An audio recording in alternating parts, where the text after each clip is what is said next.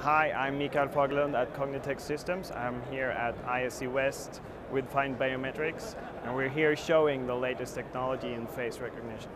We're showing our security features, including the watch list, but the interesting and unique thing with this new video scan product that we're showing here is that we're at the same time doing anonymous face recognition, which means that we are getting demographic, like age and gender estimation of the people walking past here.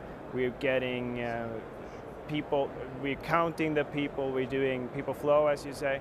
We're getting transit times from the people, we're getting all kinds of anonymous face recognition at the same time.